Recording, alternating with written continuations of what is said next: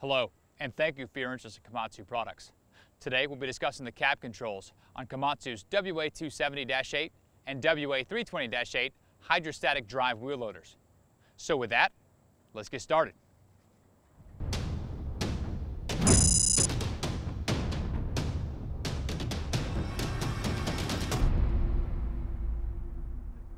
So now that we are inside the cab, the first thing we want to do is get familiar with the machine controls, starting with the seat adjustment to make sure the operator is comfortable. Then we want to fasten the seat belt. The height, fore and aft position, the seat cushion, and the backrest can be adjusted independently of each other. And the armrest can be adjusted for height. Over the operator's right shoulder is the heated seat switch. The steering wheel tilts and telescopes for operator comfort. On the left side of the steering column is the directional lever, which needs to be in the neutral position for the engine to start. The speed range selector switch is also included in the directional lever, with travel speed selected using a twisting motion. Let's take a look at the dash panel next. On the left side is a group of switches, including the engine shutdown secondary switch, hazard lamp switch, front and rear work lamp switch, quick coupler switch, electronic controlled suspension system switch, and monitor brightness selector switch. The main monitor panel is centered in the dash. It includes a 7-inch color screen and a round digital tachometer. We will share more details about the monitor in another lesson. On the right side of the dash, we will find the multi-switch panel, which controls machine monitor functions as well as the cab heating and cooling controls.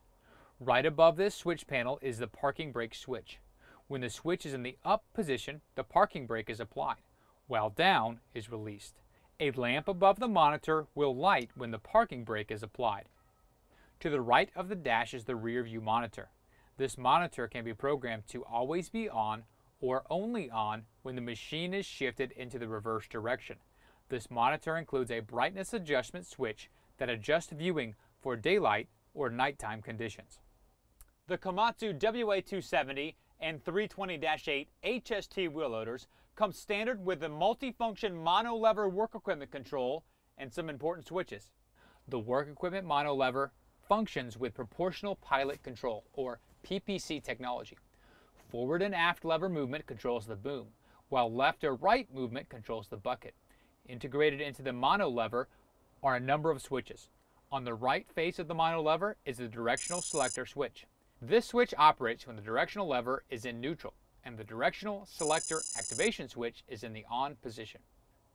On the left face of the mono lever is the proportional control switch, or PCS. This is used when the third spool option is added to the work equipment valve. The PCS can be programmed for fixed oil flow mode or proportional oil flow mode. More information about the PCS will be provided in the work equipment operation video for these machines. The switch at the top of the mono lever face is not used for this application. Finally, on the bottom of the mono lever handle is the max traction switch. Looking to the right of the mono lever, you will find another important switch. The red switch is the work equipment lock switch, which is a single position momentary contact style switch. If the work equipment is left unlocked and the machine is shut down, the work equipment is automatically locked. The right-hand switch panel has a control dial and 6 switch positions, 5 of which are used.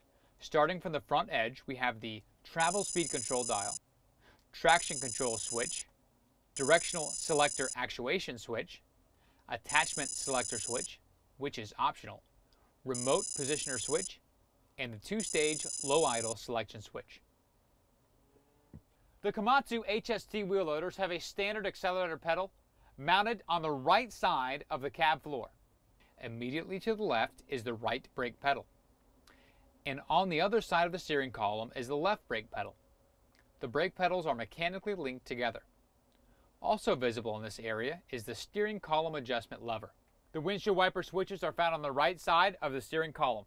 This consists of 2 round switches, with the right switch controlling the front wiper and the left switch controlling the rear wiper. Each switch is labeled and operates an individual wiper to be either on full time, intermittent control, or the washer function. The turn signal lever can also be found on the right side of the steering column. This lever has 3 functions built into one assembly. By using a twisting motion, this becomes the lamp switch for turning on the clearance lamps, tail lamps, and headlights. By moving this lever from high to low, it activates or deactivates the high beam headlights.